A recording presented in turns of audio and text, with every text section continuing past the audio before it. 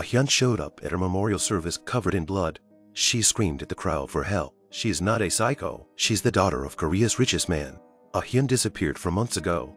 Now she's back as if she doesn't know her parents. What's even weirder, the blood on Ah-hyun's dress was analyzed. The results showed that the blood came from 3 different people.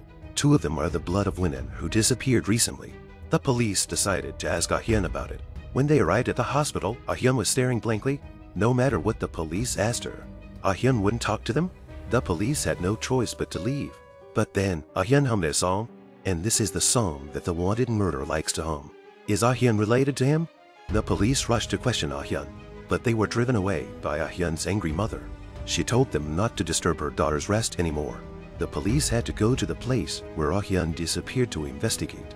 The landlord here told them Ah-hyun's fiancé brought her here to propose, but Ah-hyun didn't seem happy. It's like she was forced to do it. When her fiancé went downstairs to get something, there was a fire upstairs. The fiancé wanted to go up and save her. Because the fire was so big, he had to run out. The weird thing is, after the firemen put out the fire, they found there was no one inside at all. In that short period of time, Ah-hyun disappeared. Her clothes and bag were still there. The mail cop took out the text message Ah-hyun sent to his mother. The text message reads, 엄마, 나 무서워. 프로포즈 거절하면 무슨 일 날 것 같은 분위기. This made the police suspect. Ah-hyun's life was in danger that day. With that in mind, they came to Ji-In for advice. Then Ji-In started to sort out the case. Ah-hyun was a rich girl. She usually went to a shop to get her nails done.